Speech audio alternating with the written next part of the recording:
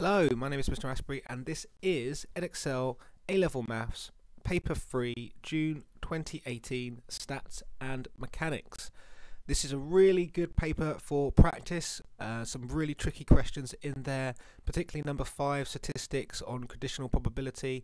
That one's a really good one. And then we've also got mechanics. There is a moments question, which is really tricky, and also the final projectiles question involves some seriously techie substitutions and rearrangements. So give this paper a go, and if you find the solutions useful, then please do like, subscribe and share. Let's get into the maths.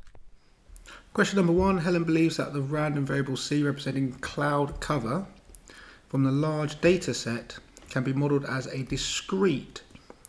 So discrete means that there's a certain number, like a finite number of entries, which is the opposite of continuous, where there's an infinite number of possibilities. And it says uniform, which means all the probabilities are the same. So the possibilities for cloud cover from the large data set are from 0 to 8, because they're measured in what are called octars. So I'm going to have to draw a table here for each possibility. And if there are 9 possibilities and it's a uniform distribution, it means that the probability that we get any of these values is going to be the same, which is going to be a 9th. So the key part here is to know that cloud cover is measured in octars, and there are 9 possibilities. Using this model, find the probability that the cloud cover is less than 50%. Okay, so the probability that cloud cover is less than 4, well, how many are there? There are 1, 2, 3, 4, there are 4 possibilities. So that would be 4 out of 9. So I figured that out because, well, 4 would be the median. So if we want it to be less than 50%, then it needs to be less than 4. Okay, Helen used all the data from the large data set for Hearn in 2015 and found that the proportion of days with cloud cover of less than 50% was 0.315. Comment on the suitability of Helen's model in light of this information. Well, the probability that she achieved, first off, let's just double check what 4 out of 9 is. Whoops, don't know why it says subscribe there. So 4 out of 9 is 44.4%.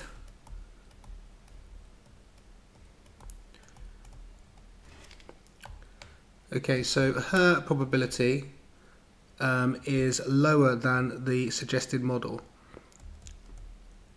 So the actual probability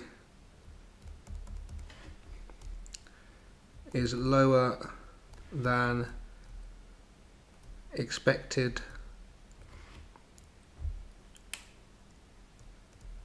and this suggests the model is not good, because, well, 31% is way different compared to 44%. Okay, part D, suggest an appropriate refinement to the model. Basically, use a non-uniform distribution.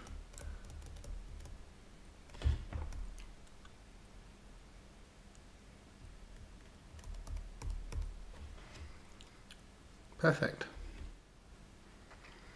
Tessa owns a small clothes shop in a seaside town. She records the weekly sale figures and the average temperature for 8 weeks during the summer. The product moment coefficient for the data is minus 0.915. State the hypothesis clearly using 5% significance level. Test whether or not the correlation between the sales figures and average weekly temperature is negative. Okay, so the hypothesis that we need to state, we always start with H0, and for correlation we write rho, and the The null hypothesis is that it's equal to 0, that's always the case. And H1 is the alternate hypothesis. In this case, it's less than 0 because we're testing for negative correlation. Okay, we then go to our formula book and we find our critical value.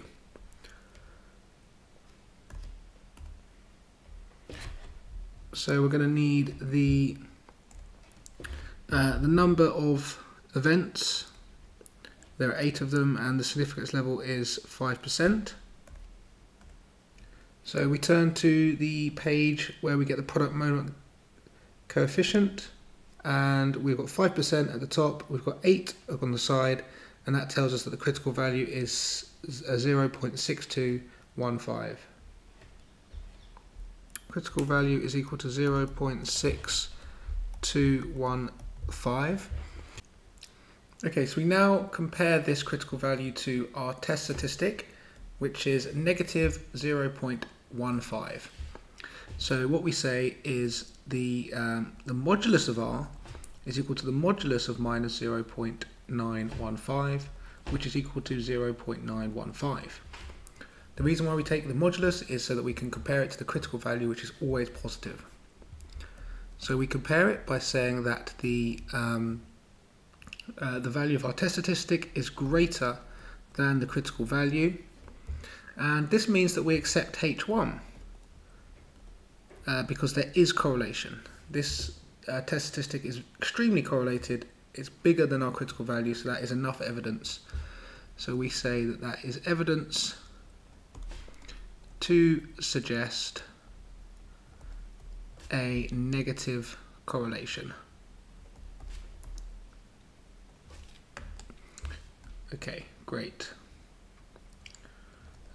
Next, we go up to part B, suggest a possible reason for this correlation. Well, this is a small clothes shop on a seaside town, and the temperature is the other variable. So the temperature goes up, the sales go down, apparently, maybe because people are spending more time at the beach. So we can say just that.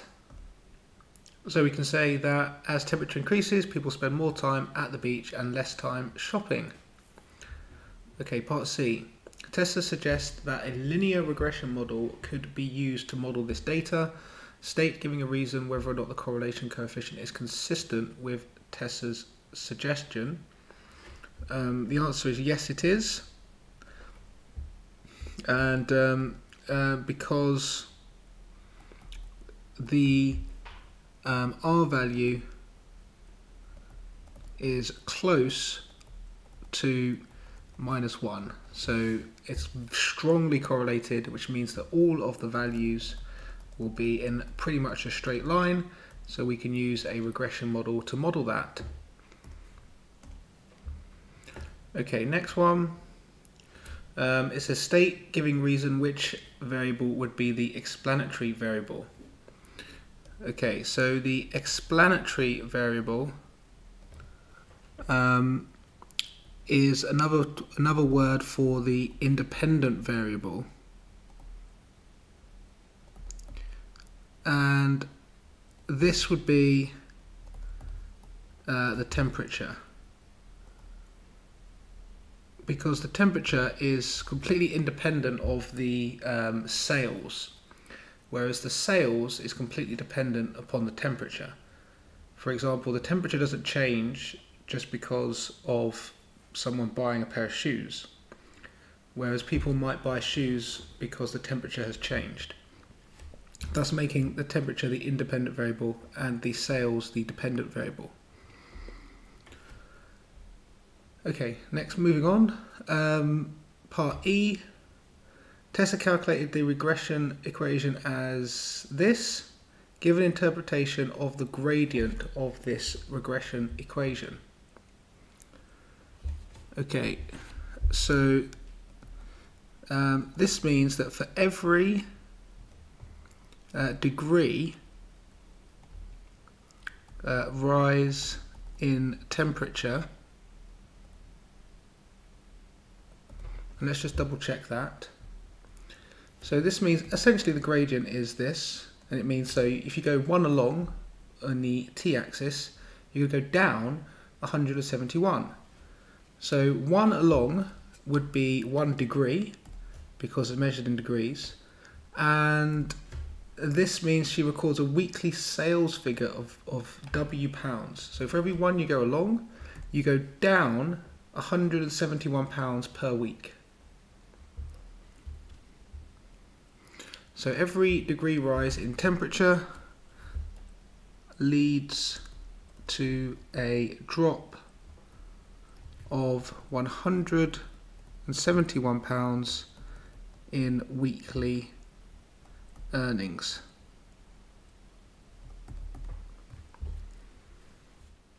Question 3. In an experiment, a group of children are each repeatedly throw a dart at a target. For each child, the random variable h represents the number of times the dart hits the target in the first 10 throws. State 2 assumptions Peter needs to make to use her model. Well, that is, the first one is that the throws are independent.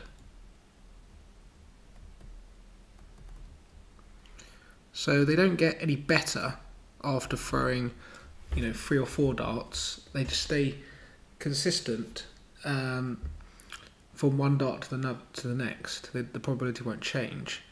And also that the probability of each child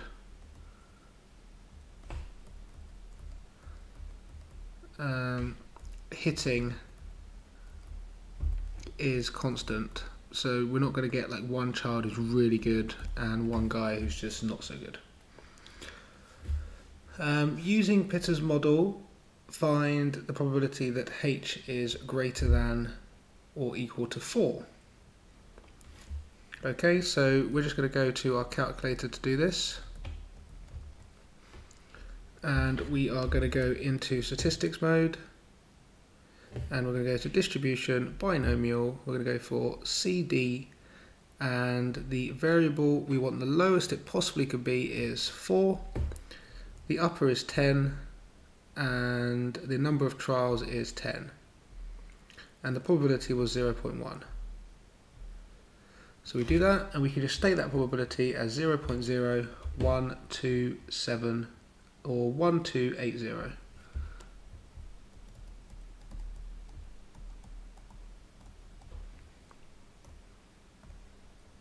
Okay, great. Moving on. For each child, the random variable f represents the number of the throw on which the dart first hits the target. Using Peter's assumptions about this experiment, find the probability f is equal to 5. Okay, so in order for the person to hit it on the 5th attempt, they must, part C, they must first, well, the first attempt must be a miss, and then the second must be a miss, the third must be a miss, the fourth must be a miss, and then the 5th must be a hit. So we can do that on our calculator by going to menu, run matrix, 0.9 to the power of 4, and then multiply by 0.1. And we get 0.06561.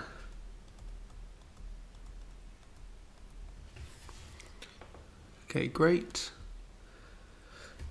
Thomas assumes that in this experiment no child would need more than 10 throws for the dart to hit the target for the first time. He models the probability of f is equal to n as this, where alpha is a constant. Find the value of alpha. Okay, so let's have a look at what would happen when n is equal to 1. So when n equals 1, we will get just 0.01. When n equals 2, we will get 0.01 plus 1 alpha. When n equals 3, we will get 0.01 plus 2 alpha. And this will go on and on and on until we eventually get to n equals 10. And that will be 0.01 plus 9 alpha.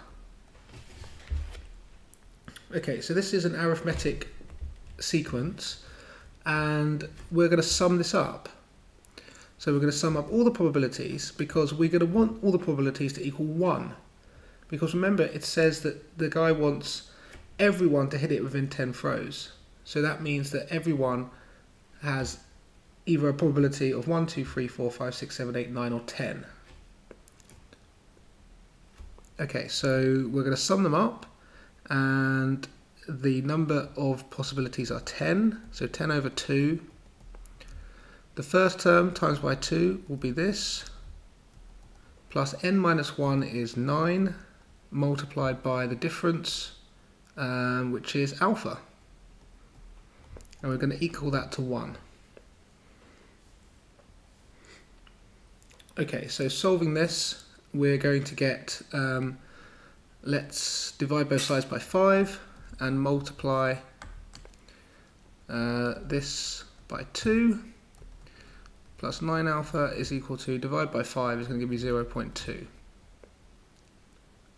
So that's going to give me that 9 alpha is equal to 0.18. So dividing through by 9, get alpha is equal to 0.02. Perfect. Okay, next part. Using Thomas's model, find the probability that f is equal to 5.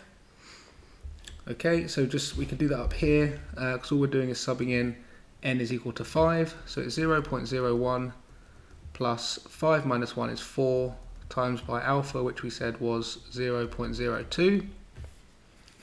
So that is going to be just 0.09. Explain how Peter's and Thomas's models differ by describing the probability that the dart hits the target in this experiment. Okay, so as we said at the start, Peter's model suggests that the probability of hitting the target is constant, whereas we can see from Thomas's model, the probability of hitting the target increases each time. So essentially they get better and better as they go along, meaning that they improve and they get more likely to hit the target after more attempts. Question number 4, Charlie is studying the time it takes members of his company to travel to the office. He stands by the door to the office from blah to blah one morning and asks workers as they arrive how long their journey was. State the sampling method Charlie used. This is, I believe, called opportunity sampling.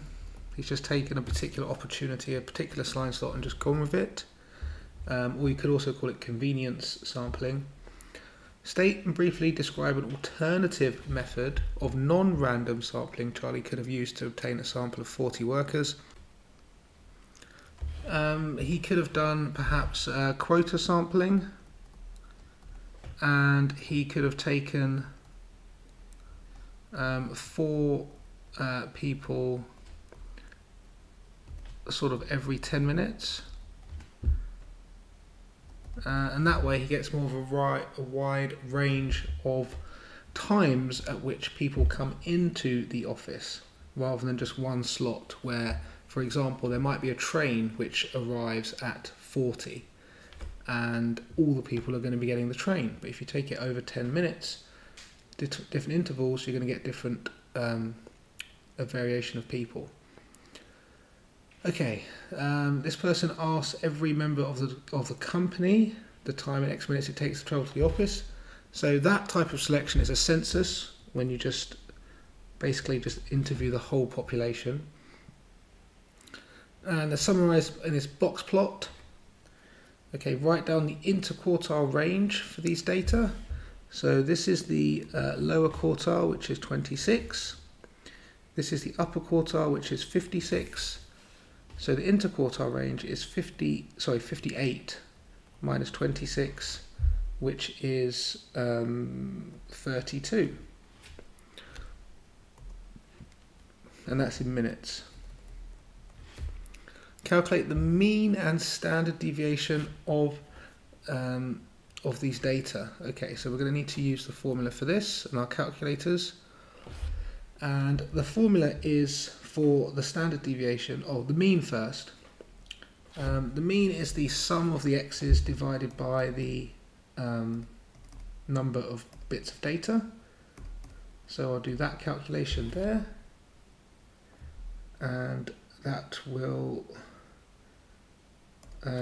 give me 43.5. So x bar is equal to the sum of x over n, which is equal to 43.5. Okay, and the standard deviation sigma is equal to the square root of the sum of the x's over n minus the sum of x over n all squared. So I would go to my calculator and I would press the square root of the sum of the x's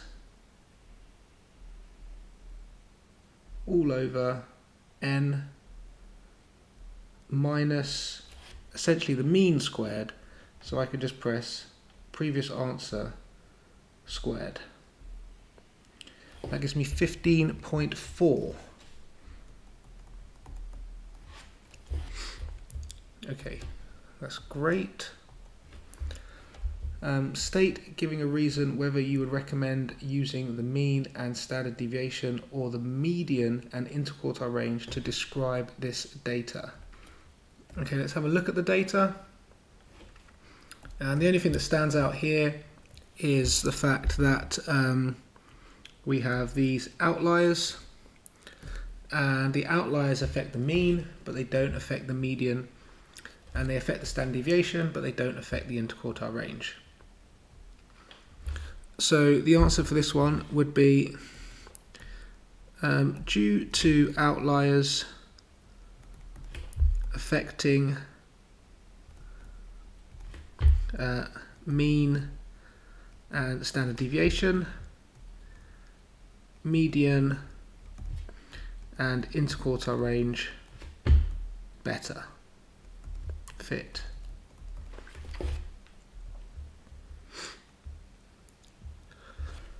Okay, they both work for the company and have moved houses since the person collected the data. This person's journey has changed from 75 to 35, and David's journey has changed from 60 to 33 minutes. They drew the box plot again and only had to change 2 values. Explain which 2 values they must have changed and whether each of these values has increased or decreased. Okay, let's go back and look at the data again. Okay, so these outliers, they won't change because they're not affected by, they're not these numbers, they're not 60 or 75. This here, that won't change either because again they're not 60 or 75. 20 down the bottom, that won't change because they're not 33 or 35, they're not being pushed down even further. And furthermore, the lower quartile won't change either because that's at 26, and none of these values are going to be lower than 26 when they've been changed. What will change, however, is the median, because the numbers 75 and 60 turning into 35 and 33, they were higher than the median and now they're going to be lower than the median, so it's going to push the median to the left. And it's the same with the upper quartile as well, because those numbers which were higher than the upper quartile are now going to be lower than it, so that's going to push that to the left as well. So the answer to part G, I'm not going to write it down, I'm just going to say it once more, is that it's the median and the upper quartile because these numbers were higher than those values, but now they're lower than it, therefore they need to be shifted. Question 5. The lifetime L of a battery has a normal distribution with mean 18 hours and standard deviation 4 hours. Alice's calculator requires 4 batteries and will stop working when 1 battery reaches the end of its lifetime.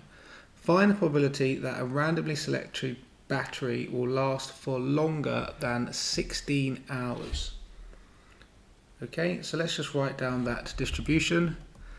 We have a normal distribution with a mean of 18 and a standard deviation of 4, so we write 4 squared in there. And what calculation do we want? We want a random one, probability that will last longer than 16 hours.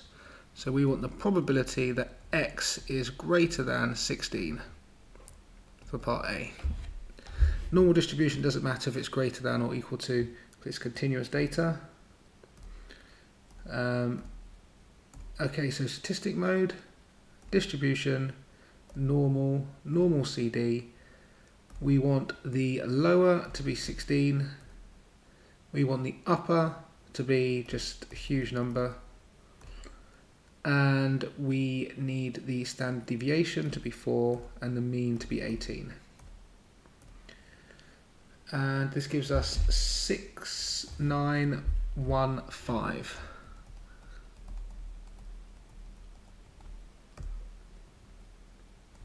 Okay, perfect.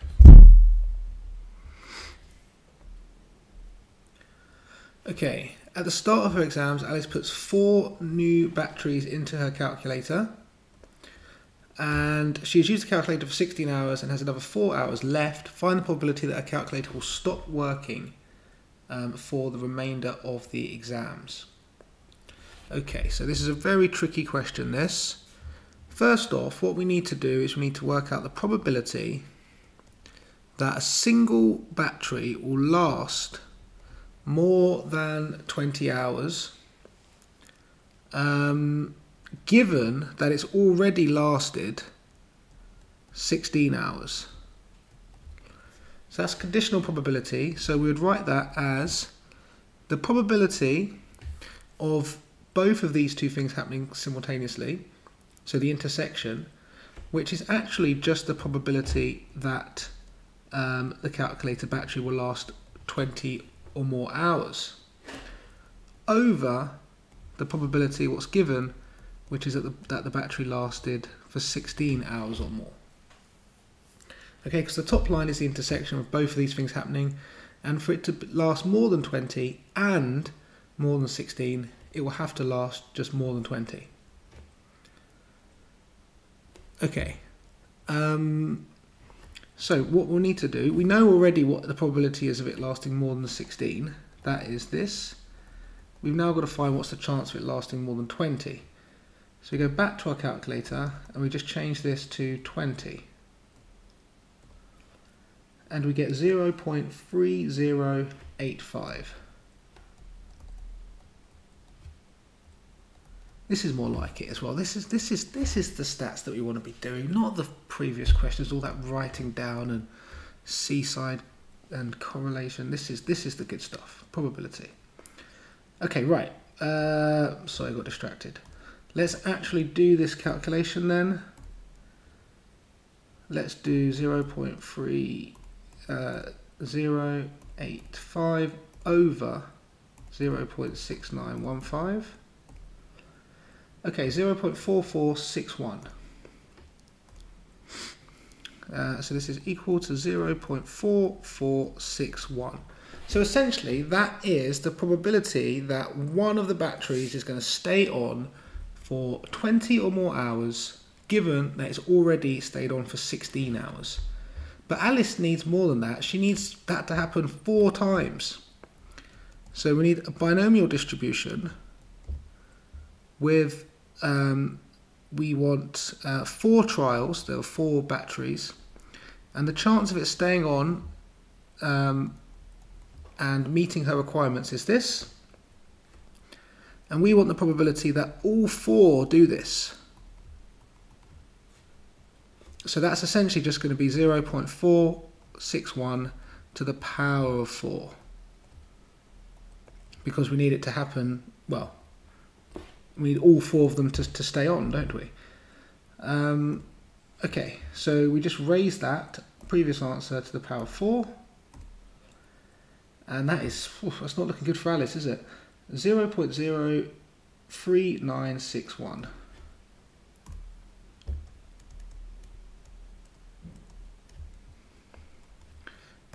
Okay, so that is the chance of her keeping her calculator running. Right, let's go back up.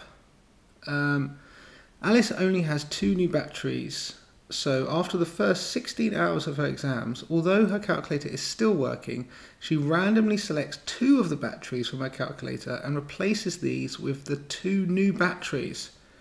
Wow, that's risky. Show that the probability that her calculator will not stop working for the remainder of her exams is 0.199 to 3 significant figures. Okay, so the way this is worded, I just need to just double check that I've got the right idea, which is really always a good idea. Will not stop working means that it will just continue, it will run smoothly, it won't break basically. The calculator batteries won't run out. So 2 of them are brand new. Well, it's not guaranteed actually that they will stay on. What we need is the probability that they last 4 or more, because they've still got 4 hours. Even though they're brand new, they've still got to last the 4 hours. And there are 2 of those, and there are 2 of the old ones that which need to last 20, given that they've lasted 16 already. So I'm going to square each of these because again there are 2, so I need that to happen and then it to happen again, and I need this to happen and it to happen again, and that will cover all 4 batteries. Okay, so we'll need to go to back to statistics mode, and we will need to go back to the distribution normal, and this time we need them to last only 4 hours. And that's, I mean, that's highly likely, isn't it? So that's 39767, which needs to be squared and then multiplied by this one, which we've already calculated, was 0.4461, also need to be squared. So I'm going to have to do that in run matrix. 0.999767 squared multiplied by 0.4461 squared. Okay, 0.199.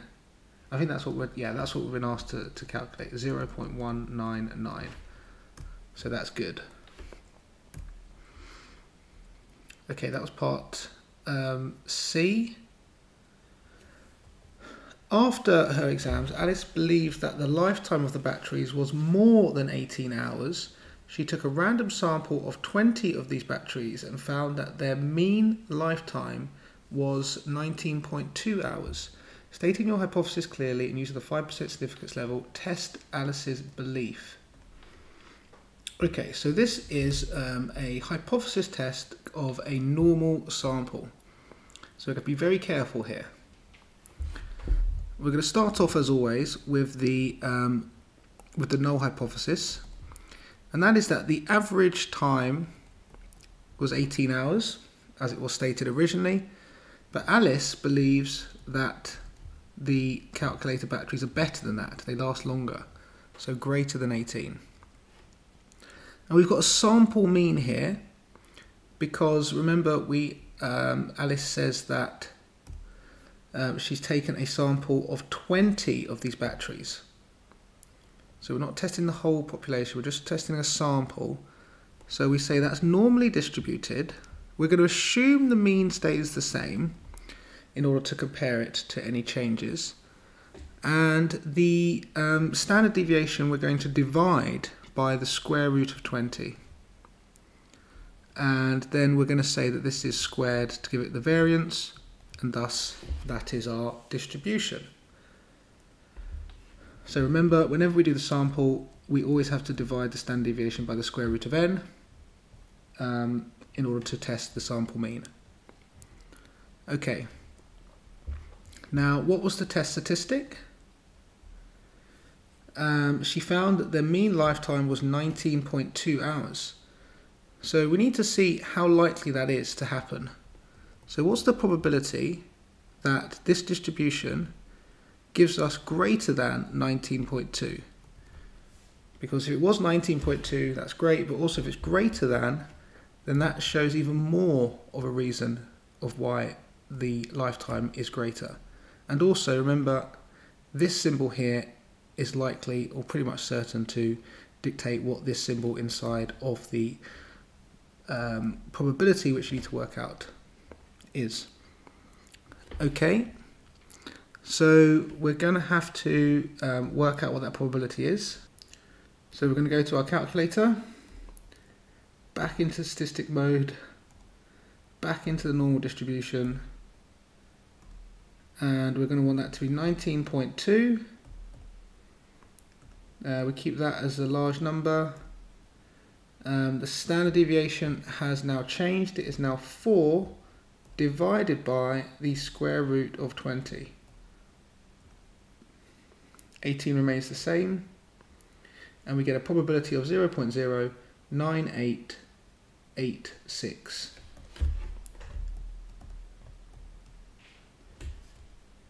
Sorry, 8986. Yeah, perfect. Okay, right, we're testing that against the significance level, which is 5%. So we say that 0.08986 is greater than 0.05. And that means that this event, which Alice is testing, is likely to happen, given the old mean of 18. So therefore we say accept H0, reject H1. There is not significant evidence to suggest Alice's claim is correct, because once again the probability that of her test statistic is actually greater than the significance level, so therefore we say it's likely to happen, and therefore there's no reason for us to suggest the mean has changed, because we have a likelihood of this happening with the old mean of 18, which we've just tested against. Section B, mechanics. Yay! I love mechanics. I like stats. I think that's fair. I love mechanics. I like stats. What do you love? What do you like? Do you prefer stats or mechanics? Let me know. Okay, here we go. We have this constant, not constant, this is variable because there's a t involved. So I remember PVA, Patrick Van Aanholt, the Crystal Palace left back. And we take velocity, we integrate it upwards to get position. So that's exactly what I'll do. And what I like to do is I like to write my vectors as columns. I find it easier to deal with rather than writing i's and j's personally. So we write this, and then r is equal to the integral of this.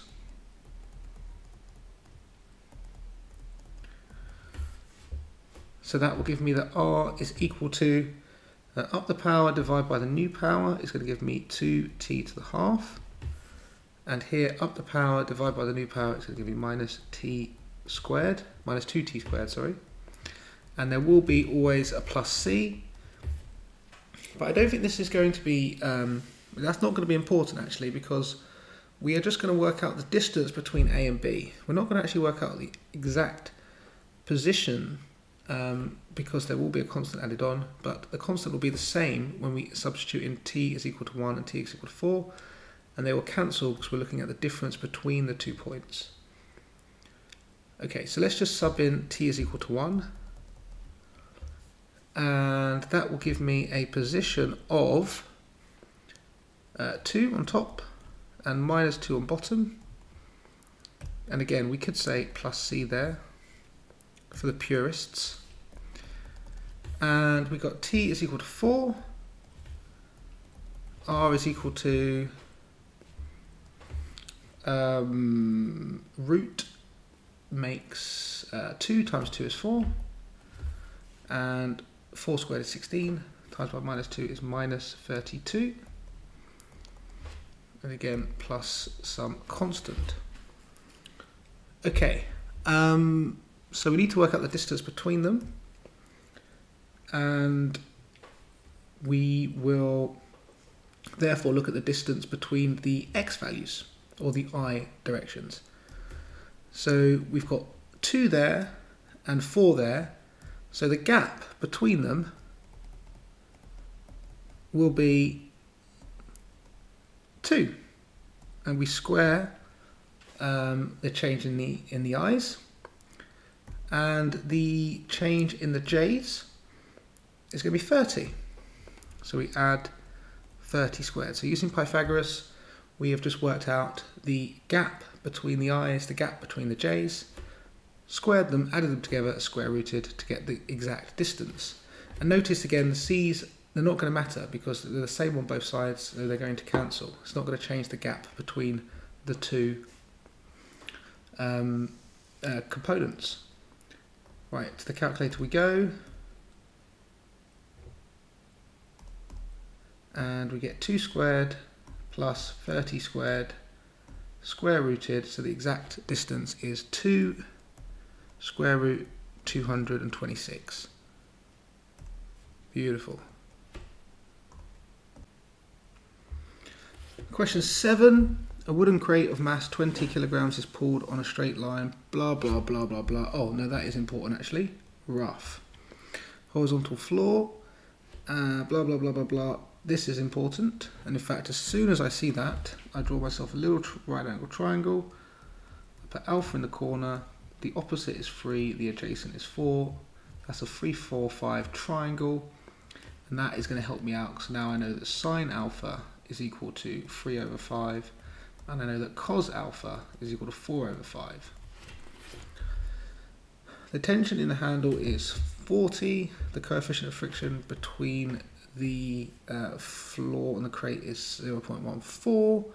Blah, blah, blah. That's not important. Find the acceleration of the crate.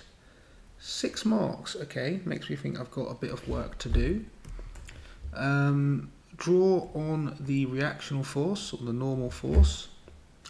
Whatever you want to call it, and there's going to be weight, of course, which is going to equal 20g, and this 40 Newton force can be split into components. This will be 40 cos alpha, and this will be going up this way. This will be 40 sine alpha. Sine alpha because it's opposite the angle, cos alpha because it's adjacent to the angle. It's a good way of remembering it. Okay, so let's first off resolve vertically so that we can find out what n is, which we'll then be able to use to work out the friction. So resolving vertically, we've got n going up and 40 sine alpha going up and 20g going down. So that means we have n plus 40 sine alpha is equal to 20g.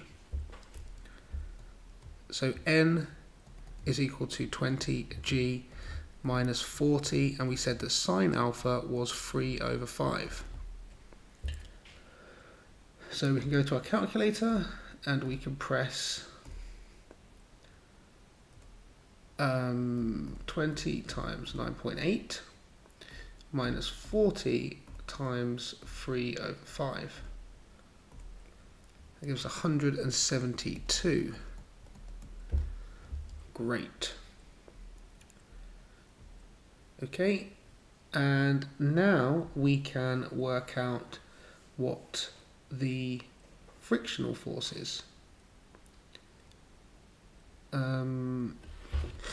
So the frictional force, the maximum frictional force, is always equal to mu multiplied by r, which is the reaction. And in hindsight, I don't know why I called it the normal. Apologies. Let's always stick with r. That's much better. R for reactional force. Apologies. Okay, so this means that we do 0.14 multiplied by R, which is 172. So this gives us our frictional force of 24.08. Okay, so if the object is being dragged that way, because that's where the force is going, the frictional force is going to be acting in this direction, always opposing the motion. So that was, sorry, 24.808 going that way. Okay, so now again, this is the direction of motion, like here, and we can do an F equals ma to work out what the acceleration is. So let's do an F equals ma for the horizontal. So we've got this 40 cos alpha going to the right, we've got 24.08 going to the left, so that's the sum of the forces. So the sum of the forces equals mass times acceleration, and we have 40 cos alpha going in the direction of motion, minus 24.08 going against motion, and that's equal to the mass, which is 20, times by the acceleration.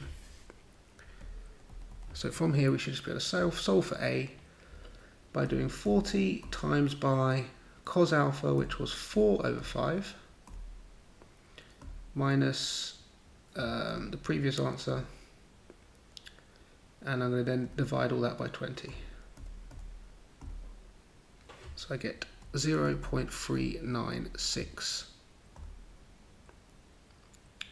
and that is meters per second to the minus 2. Okay. Explain briefly, oh no, sorry. The crate is now pushed along the same floor using the handle. The handle is again inclined at the same angle to the floor, and the thrust in the handle is 40 newtons, as shown below. Explain briefly why the acceleration of the crate would now be less than the acceleration of the crate in part A. Okay, so there's going to be a downwards force now as opposed to an upwards force. So this is going to be pushing it against the floor, which is going to increase the frictional force, which is therefore going to reduce the overall acceleration.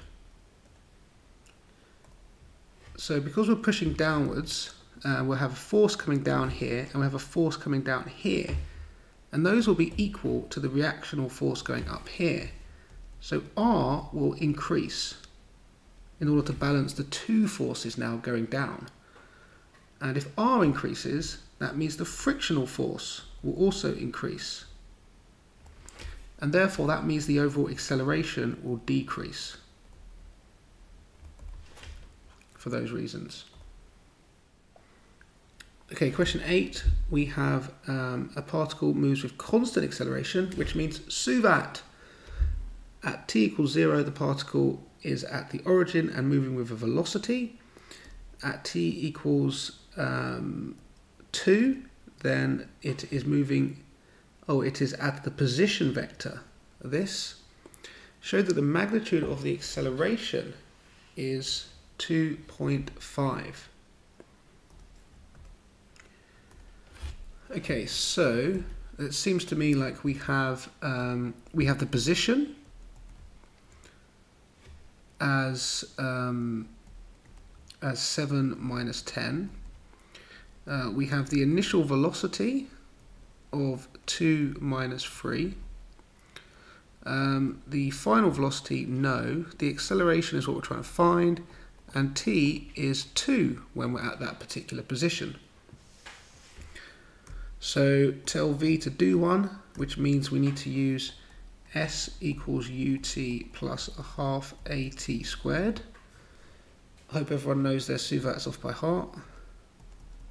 Though you don't really need to, because they are in the formula book.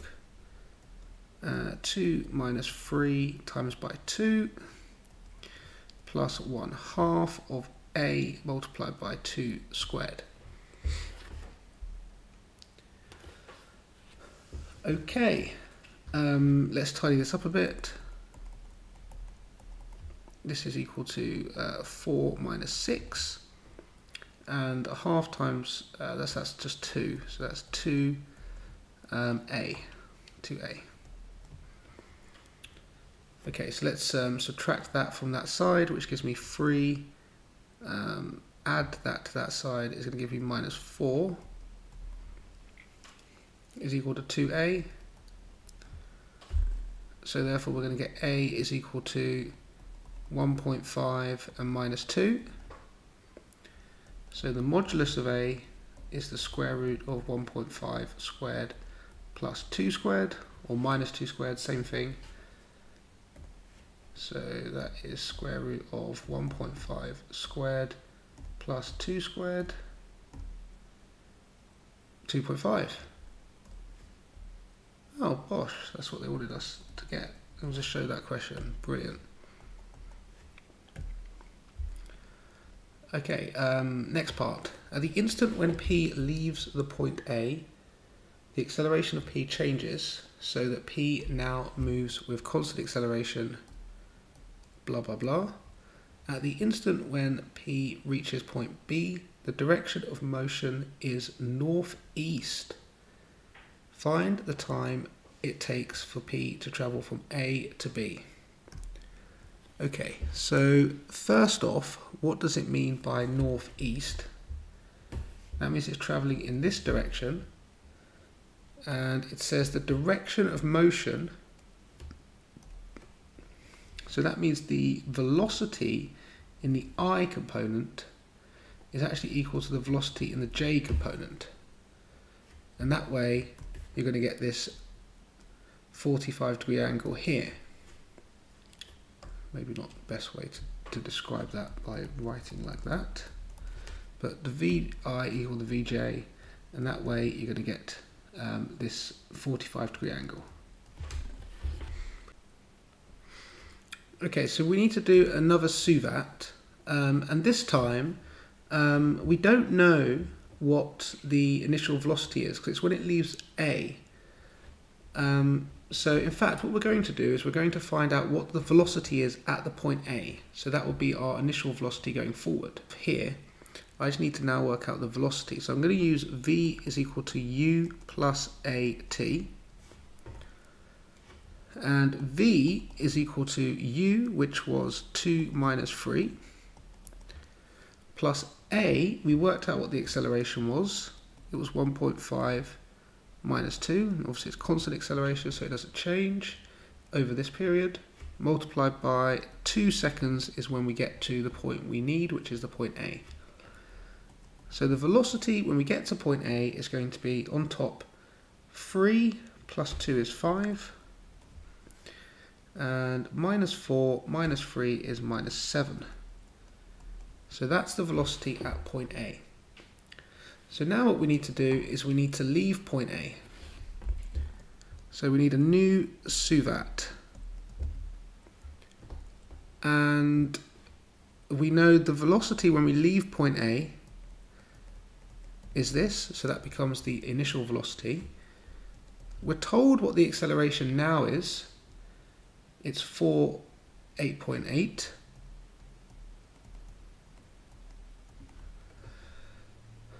And we are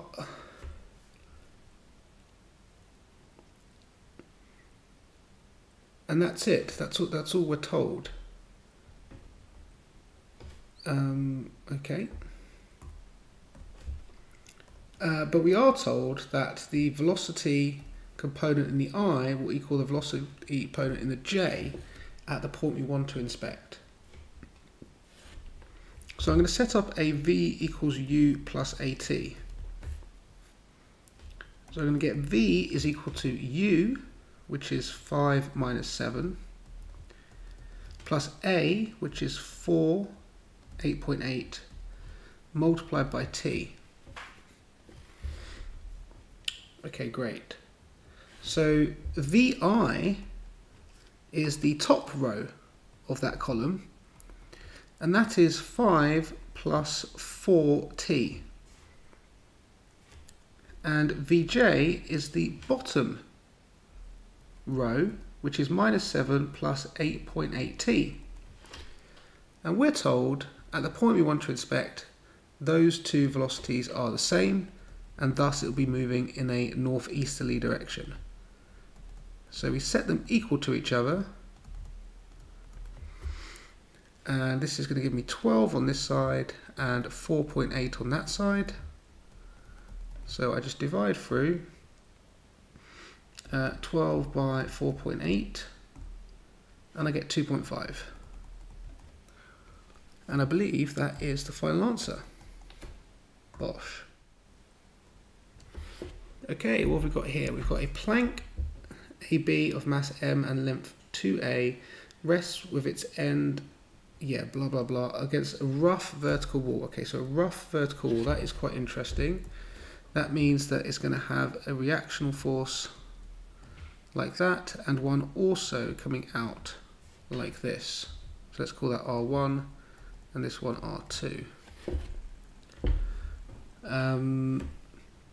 The plank is held in a horizontal position by a rope. Okay, so we're going to have tension here going inwards like that, holding up this rod, and we'll also have tension coming back this other way, but this is the one we're looking at most importantly. Okay, the plank is held, blah blah blah, blah blah blah. A small block of mass 3m is placed on the plank where x is equal to AP, okay, and that's all interesting. Okay, so we've got tan is equal to 3/4 again, so put alpha there, 3 there, 4 there, 5 there, and we can say that cos alpha is 4/5 and sine alpha is 3/5. It's a uniform rod, which means there's going to be some mass acting at the center, and that's going to act down here, and that is m, so therefore that's mg, the weight. And we've also got 3m coming from here, so that is 3mg is the weight. And I think that's good. And I think it says, and then using the model, show that the tension in the rope is blah blah blah. Okay, well, let's have a look at where we've got lots of unknown forces which are really not helpful. And that is at A, because we've got reaction 1 going vertically, reaction 2 going horizontally. I just want to get rid of those so that I can focus on the only force I don't know, which is going to be the T value. So let's do that then. Let's take moments at that point. So we say moments at A. And we will have the distance to the first force is A, and that's mg. So you times those two together. So we get AMG. So I'm going to keep going up and down here. The next force along is X distance, and that's 3mg. And they're going in the same direction, so that's plus X 3mg. So those are all working in a clockwise direction, and tension is going the other way. Now I'm going to take components of the tension by drawing a line up here. And in fact I won't do it like that, apologies. I will go across like this and then go up like this, so that it's obvious to see that the angle is pointing at the vertical, so therefore that one is T sine alpha, and the angle is adjacent, sorry, the component here is adjacent to the angle here, so that's T cos alpha. Okay, so going along, it's 2a to get to here, and the vertical component is T sine alpha.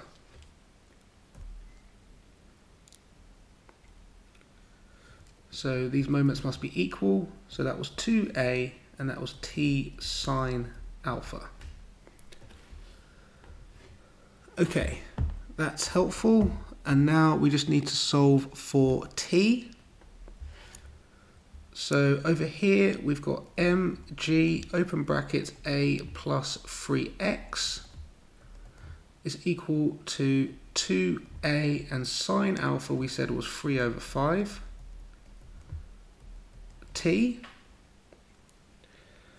So we can then divide through by 6 over 5, which is the same as writing 5 over 6. And we can also divide through by a as well. So we get this, which I think is as required. Okay. Just to explain this just 1 second a little bit more. The reason why we use this one is because even though I've not drawn the component at the point B, all of the components come from the point B here. So I could have drawn this like this instead, and it would have been just as accurate.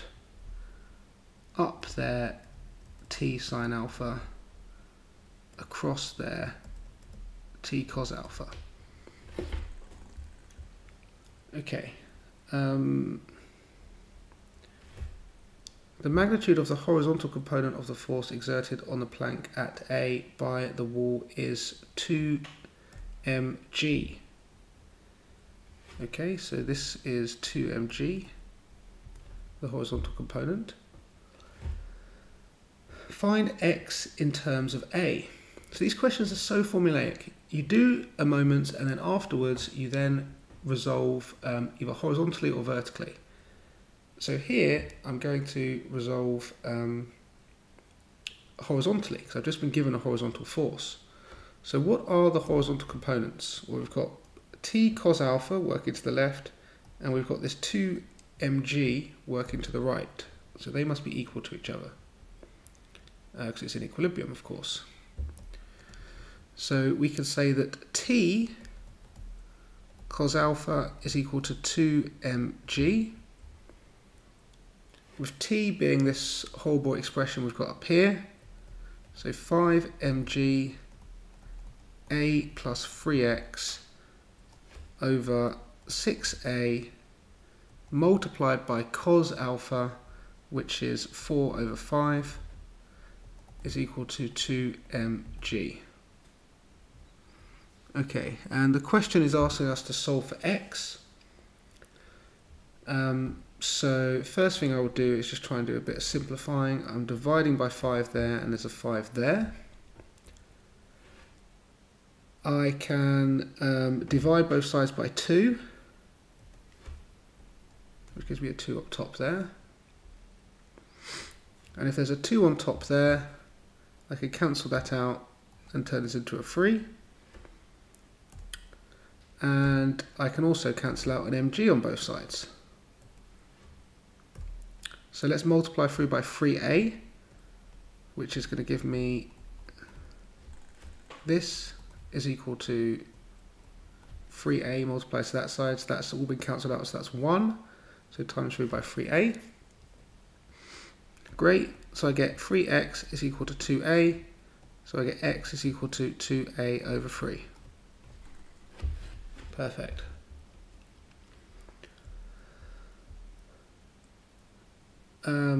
Next part, the force exerted on the plank at A by the wall acts in a direction which makes an angle beta with the horizontal. Find the value of tan beta. Okay, so essentially, again, these questions are so formulaic. First off, use moments. Secondly, resolve horizontally. Thirdly, you guessed it, resolve vertically.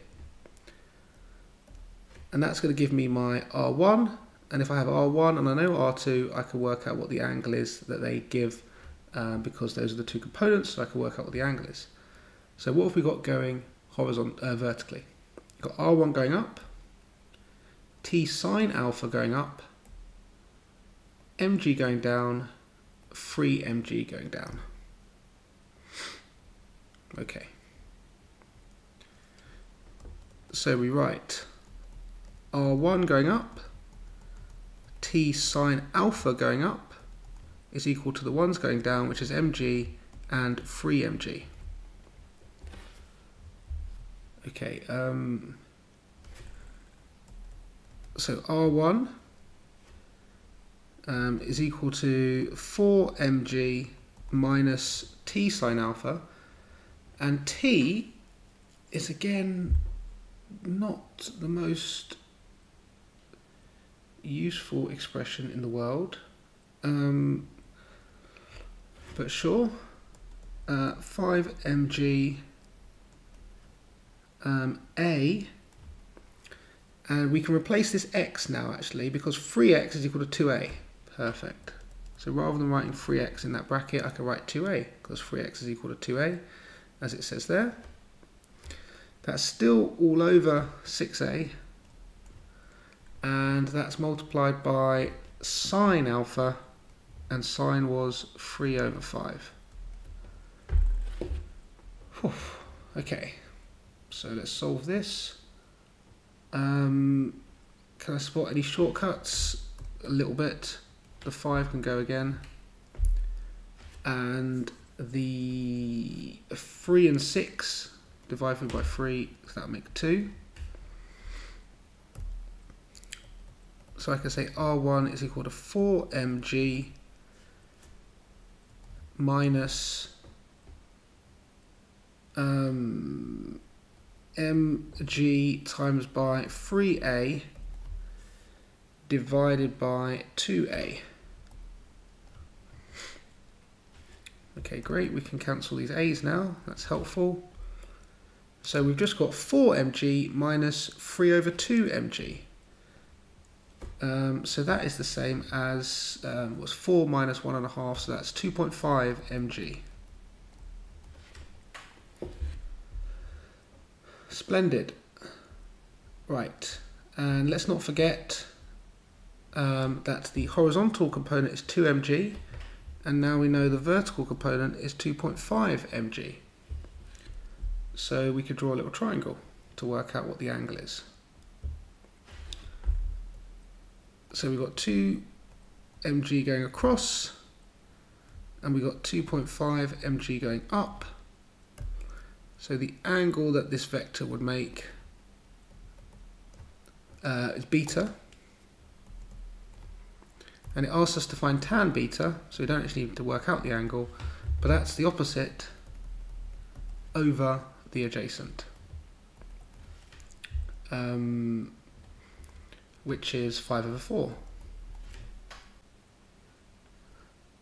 Okay, let's go on to question D. It says the rope will break if the tension in it exceeds 5 mg. Explain how this could restrict the possible positions of P. Justify your answer carefully. Well, P is a distance of x away from A. So let's figure out what x can be, given that the tension must be less than or equal to mg. Oh, sorry, 5 mg. Now, what was the tension? We had a formula for that. It is right here. So 5 mg a plus 3x over 6a. So 5 mg a plus 3x over 6a needs to be less than or equal to 5 mg.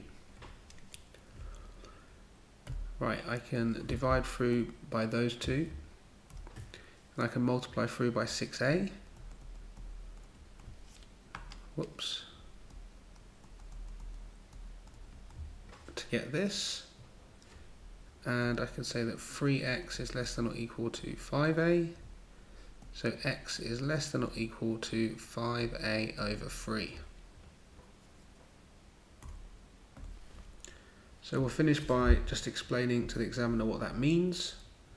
It means that the x has to be less than or equal to 5a over 3.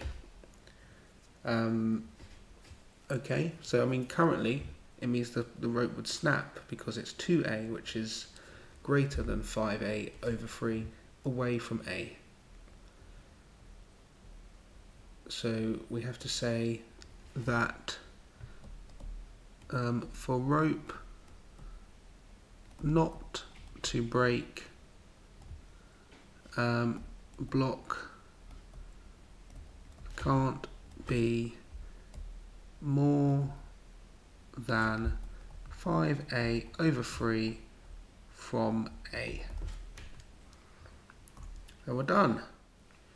Okay, we've got a projectiles question, and we have all the information pretty much given on the diagram. It says using the model show that u squared is equal to 2g sine squared alpha.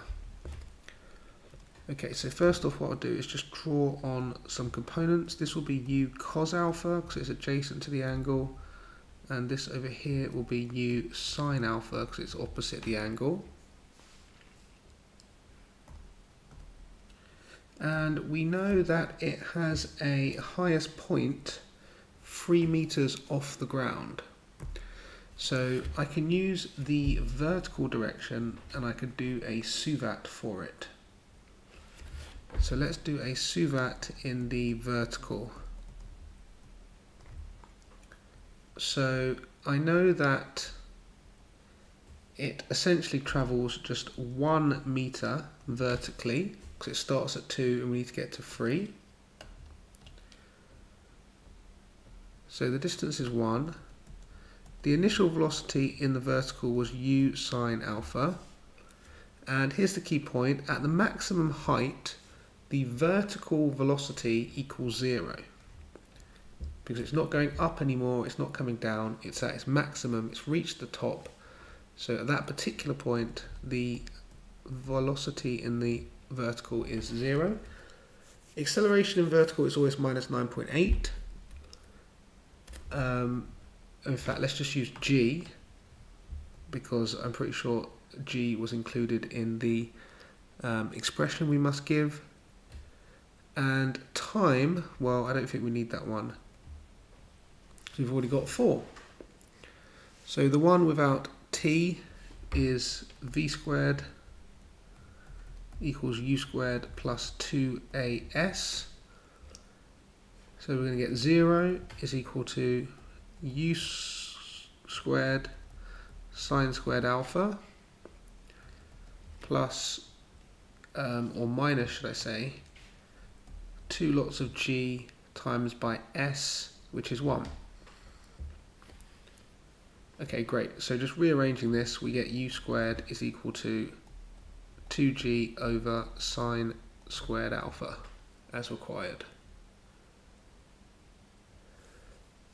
It says the point T is at a horizontal distance of 20 meters from A, and it is at a height of 0.75 meters above the ground. The ball reaches T without hitting the ground. Find the size of angle alpha for 9 marks. Wowza. Okay, so we know this coordinate position. So we've already looked at the vertical, let's look at the horizontal now.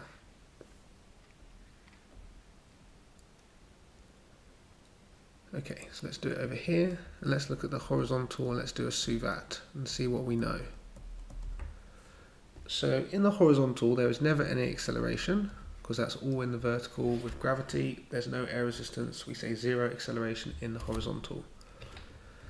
We know that it travelled 20 meters to get to the point T. We don't know the time it takes to get there, so let's call that capital T. And we do know that the velocity, the initial velocity, is u cos alpha. So let's let's sub this in, let's see what we get. We will do s equals ut plus a half at squared. A is 0, so it's just s equals ut. So that's 20 is equal to u cos alpha times by, I'm going to call it capital T, which is the time it takes to get to the position T. Okay.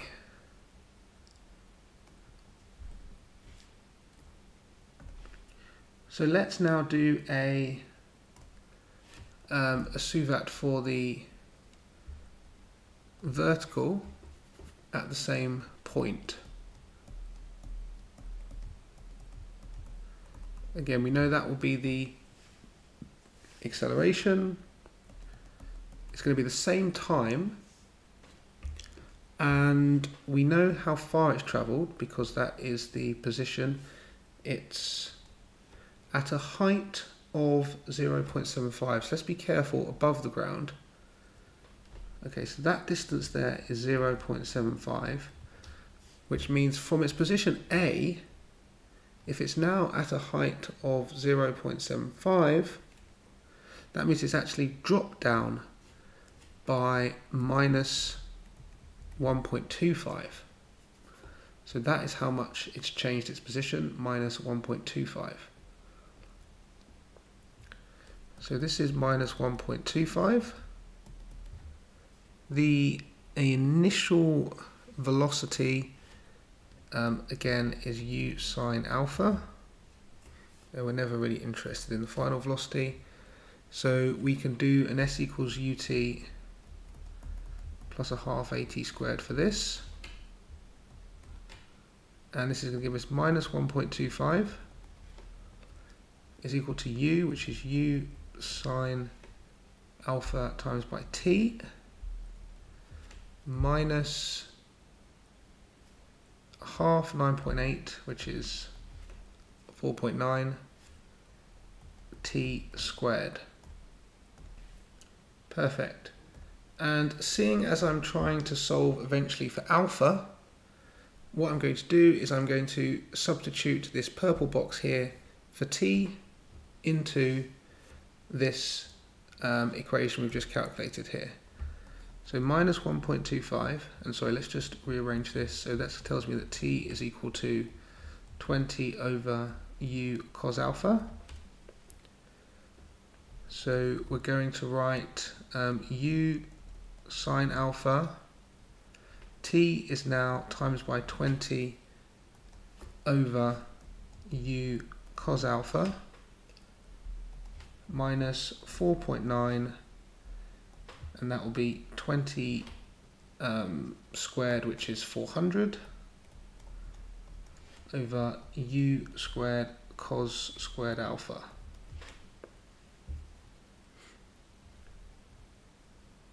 Okay. Right, let's try and simplify this down a bit. Minus 1.25. I'm going to get cancel. Sine over cos is tan, so I'm going to get equals 20 tan alpha. And I'm going to get, actually let me just write this as minus a half g, because I think I know this is going to cancel. This minus 4.9 was minus a half g. And that's going to be 400 over u squared cos squared alpha. So I want alpha, but I've got a u squared here, which is a problem. But if we go back, we originally found a expression for u squared. So that is going to get replaced. Okay, so let's sub in for u squared. Minus 1.25 is equal to 20 tan alpha minus 1/2 g multiplied by 400 over u squared is 2g over sine squared alpha, and that's multiplied by cos squared alpha. So a little bit messy here, but what we can do, because we are dividing and then dividing again, this sine squared will jump to the top. So a bit of like keep flick change. And that is going to become a multiply. And then we can simplify this a little bit more because sine squared over cos squared is tan squared. So this becomes a tan squared. We are doing g and then dividing by g. So that cancels. And we're dividing by 2, so that's 200. And we're halving it, so that's 100. So I've got minus 1.25 is equal to 20 tan alpha. And then, like I said, minus 100 tan squared alpha. Okay. Now let me write this as 100 tan squared alpha minus 20 tan alpha minus 1.25. Okay, which equals 0. And then this is not looking like a nice one to factorize, even though I'd love to use the Mr. Packer method at the moment to factorize this. But I think for this, it's much easier just to use the calculator. Maybe in my next video I will factorize a quadratic using the Mr. Packer method, which is the best method of factorizing quadratics. I don't care what anyone says. Okay, so we get tan alpha is equal to 0.25 and we get tan alpha is equal to minus 0.05. Okay, and then we'd find the alpha values. So we're going to do shift tan of 0.25, and that's going to give us 14 degrees. Of course, the next value along would be like you'd add 180, so that would not be appropriate. Because of course it's going to be an acute angle, and again, if you were to do tan to the minus 1 of that negative value, then you would get a negative angle, so that wouldn't be appropriate. Add on 180, again, that will not be appropriate either. So this is the 1. That's our angle. Okay.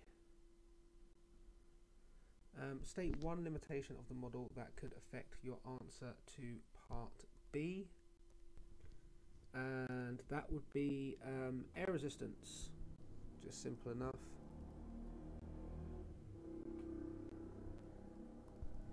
That would affect the answer if air resistance was factored in. And final part, find the time taken for the ball to travel from A to T. Okay, so from A to T, we know that is a horizontal distance of 20. So we'll use that. And we're going to need the initial velocity as well, which we can now find using this. Okay, so let's do that. So the initial velocity is going to equal the square root of 2g over sine squared alpha. Okay, so I'll just enter that into my calculator and press enter, and that gives me 18.26.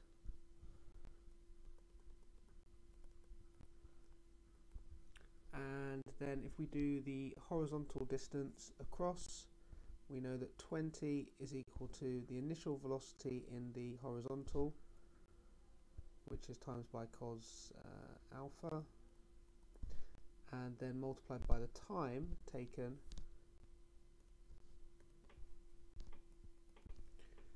So we can find t, and I'll sub that into my calculator now. and I get an answer of 1.13 seconds. And we're done. Bosh. If you found it useful, please do like, subscribe and share. Bye for now.